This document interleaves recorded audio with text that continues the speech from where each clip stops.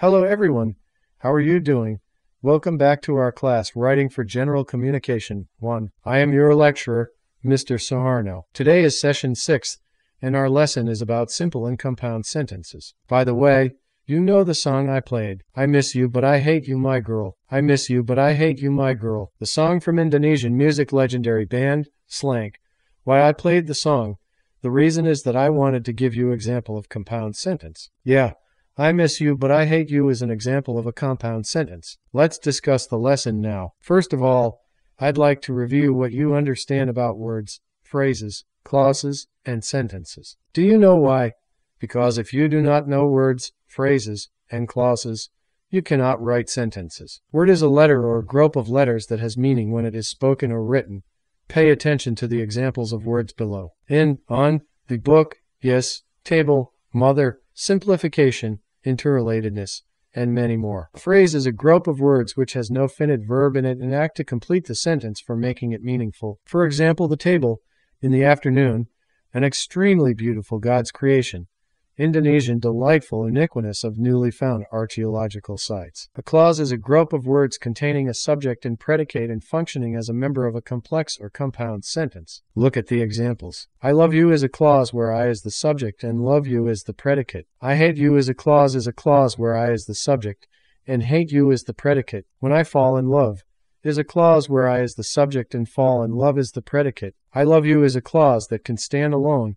It is called independent clause. Independent clause means a clause that has meaning even though it is not attached to another clause. When I fall in love is a clause that cannot stand alone.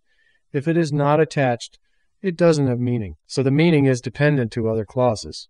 That type of clause is called dependent clause. Independent clause is a clause that does not depend to other clauses to have meanings. It stands alone, functions on its own to make a meaningful sentence and look much like a regular sentence. In a sentence, two independent clauses can be connected by coordinators like and, but, or, so, nor, for, yet. Look at few examples. He is a wise man. I like him. Can I do it? Do it please. Subject you is hidden. I read the whole story. I miss you. I hate you. Dependent clause. A dependent clause cannot function on its own because it leaves an idea or thought unfinished. It is also called subordinate clause. Dependent clauses help the independent clauses complete the sentence. A dependent clause alone cannot form a complete sentence. The subordinators do the work of connecting the dependent clause to another clause to complete the sentence in each of the dependent clause. First word is a subordinator. Subordinators include relative pronouns, subordinating conjunctions, and noun clause markers. Example: when I was dating Dana, I had an accident. I know the man who stole the watch. He bought a car which was too expensive. I know that he cannot do it. He does not know where he was born. If you don't eat, I won't go. He is a very talented player, though he is out of form. When I was dating Diana is a dependent clause that is attached to an independent clause. I had an accident. If the first clause when I was dating Diana is separated, the clause does not have meaning. It is not independent, but dependent to another clause. In this sentence, it is dependent to another clause. I had an accident. The second example, I know the man who stole the watch. I know the man is an independent clause. And who stole the watch is a dependent clause.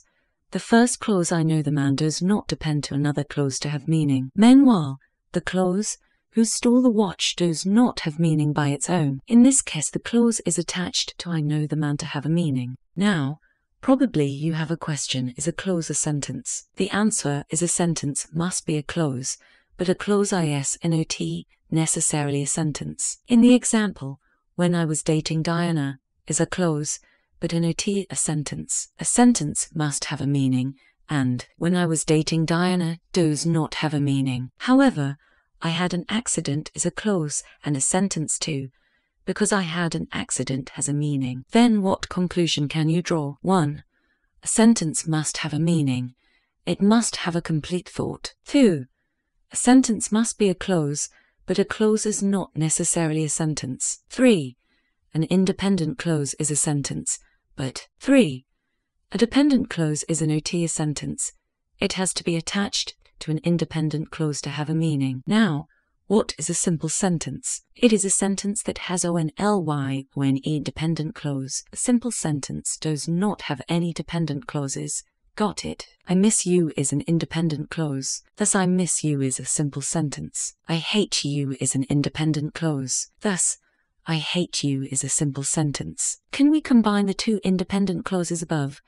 I miss you, and another one, I hate you. Yes, you can combine using a coordinator, but the new sentence is I miss you but I hate you. What is the name of the combination? The sentence is called a compound sentence. So what conclusion can you draw? A compound sentence is a sentence that has TWO or more independent clauses combined using coordinators like A and D, BUT, OR, NOR, YET, SO, FOR. So it is clear now. When you see a sentence, you have to attend the class and submit your assignment on time derived from two simple sentences combined using a coordinator A and D to make up a compound sentence. Okay, everyone, it is clear now, isn't it? Your next step to take to internalize your knowledge of simple and compound sentence to make it your writing skill is first to do exercises in simple and compound sentences. Then apply it in your writing practice. Okay, I think that's all for today.